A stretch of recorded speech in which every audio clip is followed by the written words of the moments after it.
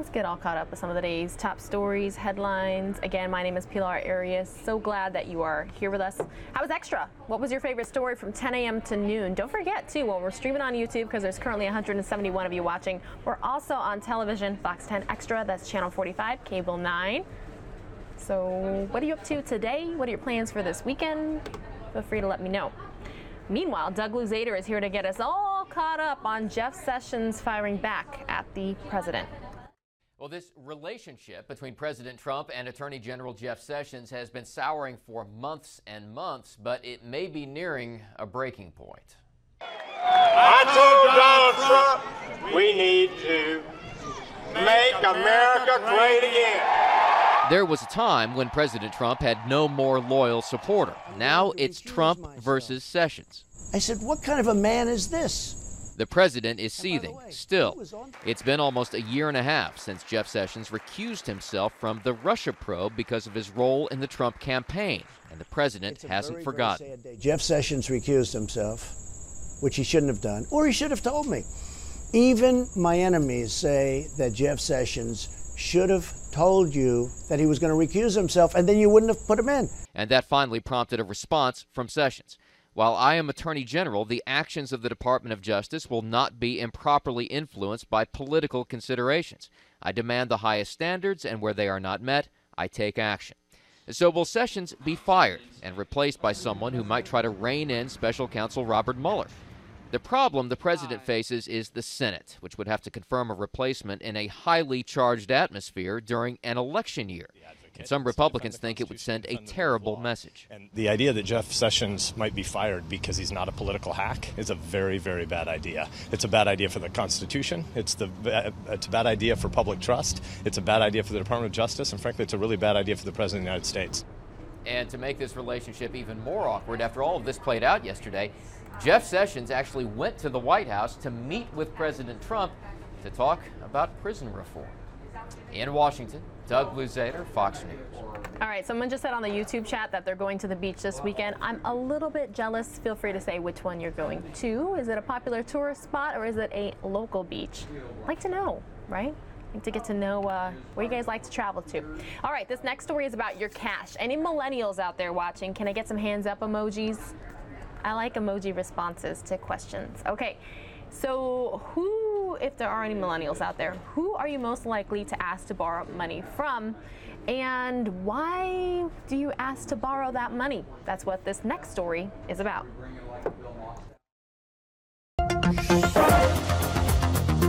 If you have the money, then give it, but don't loan it. It comes with stipulations and it can ruin relationships. A study from creditloan.com shows millennials are more likely to ask family members to borrow money. I'm not surprised millennials are going to their parents. These are the adults that they know that most likely have money. Millennials are more likely to ask for help with debt compared to Generation X and baby boomers. $13,000 is the tipping point for millennials to reach out for help. $15,500 for Gen Xers, and around $19,000 is the breaking point for baby boomers. What I want mom and dad to do is to be very clear about where they are and what they can afford to do.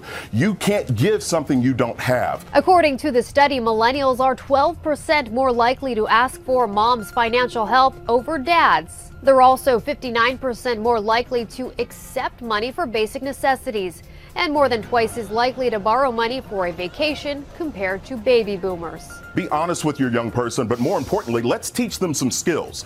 Budgeting, attacking debt, and getting focused. That life skill will help them more than that $200 to $300 in the moment. After all, it's your cash. Tracy Carrasco, Fox Business. All right, Tracy, thanks so much for that. I know there's more than one millennial out there watching on the stream right now. There's currently 177 of you, but only one hands up emoji when I asked how many were out there. All right, everyone, this next story, your health, talking about how life expectancy has decreased in some countries.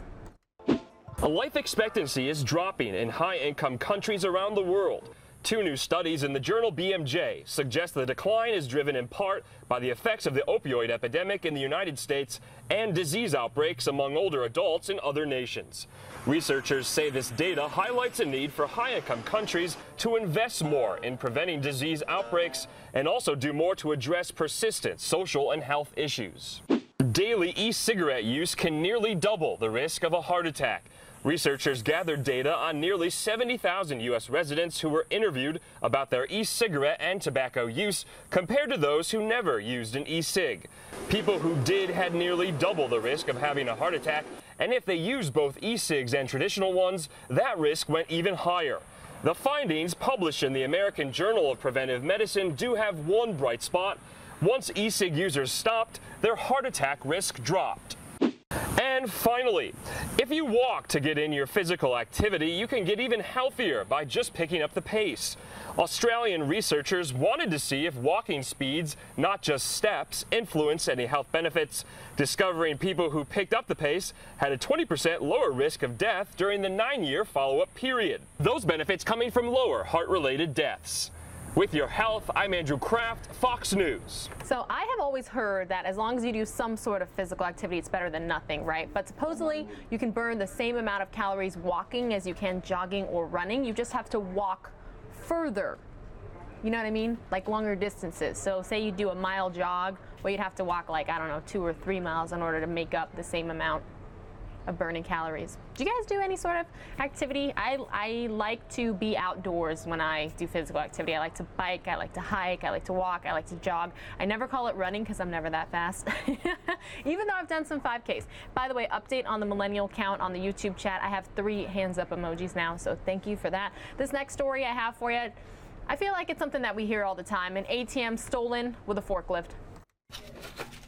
Did it look like... Donna Wilhelm is an esthetician at Unique Skin, a spa just around the corner from the Combined Federal Credit Union. I don't know if I have one of that exact one. She was shocked to hear that a man stole the entire ATM from the credit union early Thursday morning using a forklift. That's just a small credit union. You wouldn't think that anybody would target it. So I'm really surprised. Hot Springs police say the suspect, who is seen on surveillance, stole the forklift from a nearby work site. He went to the bank, pulled the ATM out using the forklift, and put it in a stolen U-Haul truck standing by, then drove off before police arrived. One of the witnesses went to go see what the commotion was, realized what was going on, went back to call, but in that time, it only took a couple minutes for them to actually get the ATM machine out of there and loaded. Police say they got a call later that morning from Hot Springs High School where someone had discovered the ATM and an excavator that was used to tear it open behind the baseball field. All the money was gone. Somebody knows, somebody saw something. We just need somebody to come forward with that information, help us put those pieces together. Yeah, this is a brightening. Donna says for a street that's usually quiet, this was a lot of excitement, but not in a good way. I hope they catch him, and I hope they secure this area. All right, just had a viewer saying that they walk 6 miles a day. That's awesome. Happy to hear it.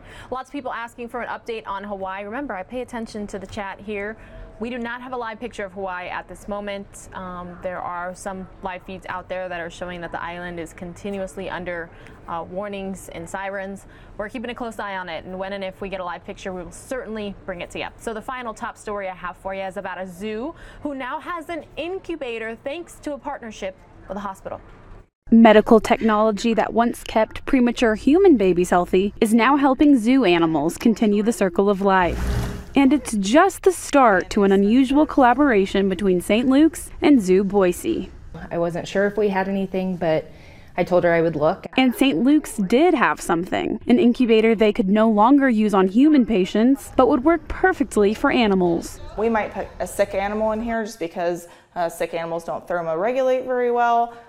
We might use it to incubate eggs. Zoo Boise plans to incubate eggs from penguins, birds, and even a few reptiles when needed. So while snakes like the rosy boa won't need to use the incubator, other snakes like the green tree python will use the incubator for their eggs. The most common use for the incubator will be for the penguins during their breeding season. Sometimes penguins and other birds can't regulate their eggs' temperatures well enough on their own, so they need a little help. Birds that are not particularly good parents or maybe first-time parents, that way you have kind of like one in safekeeping that you can control everything. The hospital also donated scales and other monitoring devices that will be adapted for the animals' needs. We're learning more and more that we can use some of the technology that was developed in human medicine for our needs as well. The penguins even gave the hospital a special thank you gift of their own. The penguins walk through paint that is water soluble. And the humans involved are more than happy to keep helping these exotic patients. The incubator is something that we use to support our smallest patients who are one day going to grow up and go see these animals. So now it gets to help those animals. Jessica Taylor, Fox 9 Now.